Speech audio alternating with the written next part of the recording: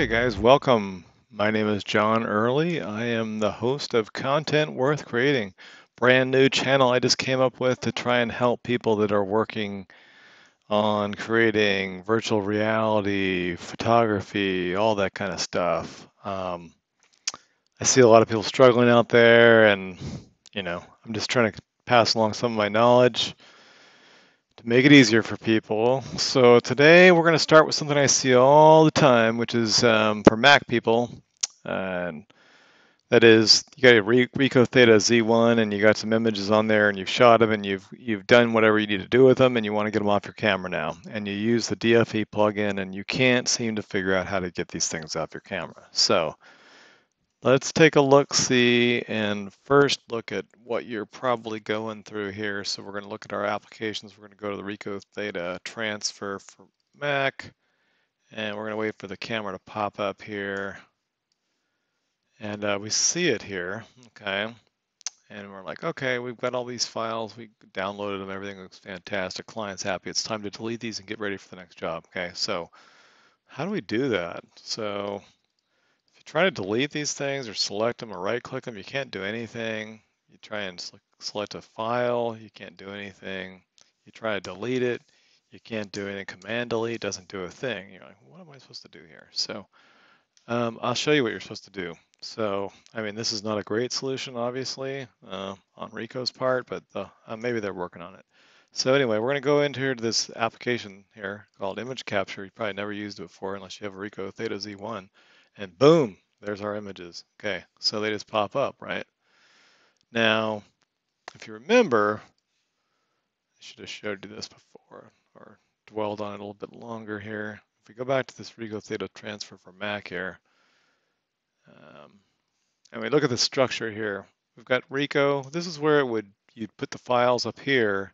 This is where the camera would put them if you shot them using the Ricoh app itself. But we shot them using the DFE app on our Android device. So it's got these two folders with the long numbers. Those are brackets right there. See the brackets? There's a 3-frame bracket in there.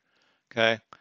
Why are there 6 files? Because there's 3 DNGs and 3 JPEGs. Okay, all right, so, and then we got the DFE files that we've shot, the DFE HDR 9s, I'm sorry, 3s, brackets, and they're right here, all right? So now, when we look over here,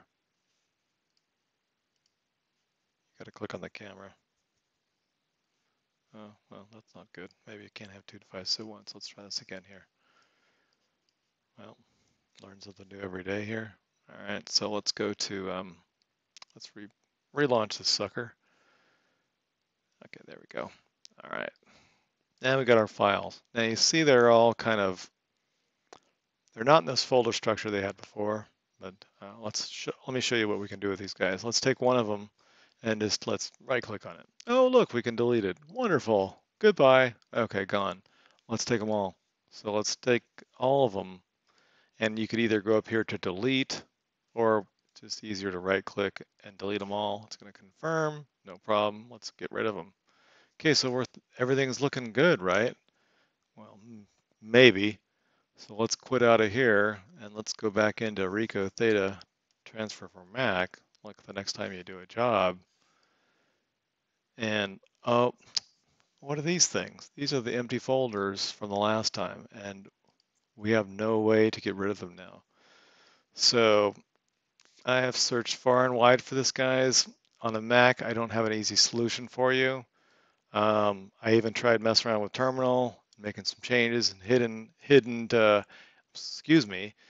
directories and that kind of thing, and still no easy way to do it. So I'm telling you, the fastest way to do this, if you have a PC, go hook up your camera to the PC, go to the Finder, they'll pop up right there. You'll see the folder DFE or Dual Fisheye. Just delete that whole folder. You'll be back in business. Next time you use the DFE plugin, it's going to make a new folder. You're going to be fine. Okay, so I don't have a screen capture hooked up to my PC, but I will be back in just a second, so to speak, and I'll show you how easy it is to get rid of those things.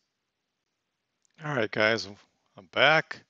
And if you were watching the system clock up here, you'll see that very little time went by. So anyway, I just went up to my PC and my spare bedroom and remove those files. It's super easy. You just open it up, you see the finder, it says DCIM, common for digital cameras.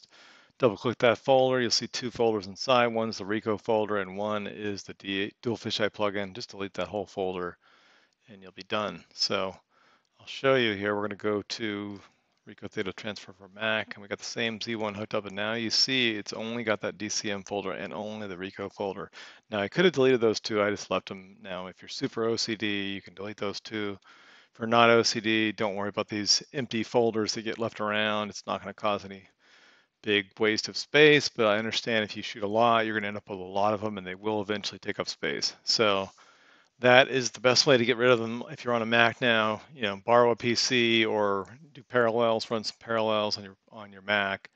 You're going to need to get into a PC operating system, unfortunately, until there's a better solution for getting rid of all those folders off of the Mac. But in the meantime, use the image capture app on the Mac, and you can get rid of all the folders, which will get rid of most of the space that those files are taking up. You'll be fine. Got a new channel here, so if you like this video, if it helped you out, please give me a like, please subscribe. I've got a lot of new stuff coming up. I got some projects now in the works, but once those settle down and the clients get happy, I'm going to be making some videos and sharing some techniques with you guys. I just did a recent tour that has some video hotspots that a lot of people are really interested in how I did that. So I will be working on some tutorials for that. So please subscribe and stay tuned. And I'll come at you with more stuff and try and help you guys out. Thank you for watching.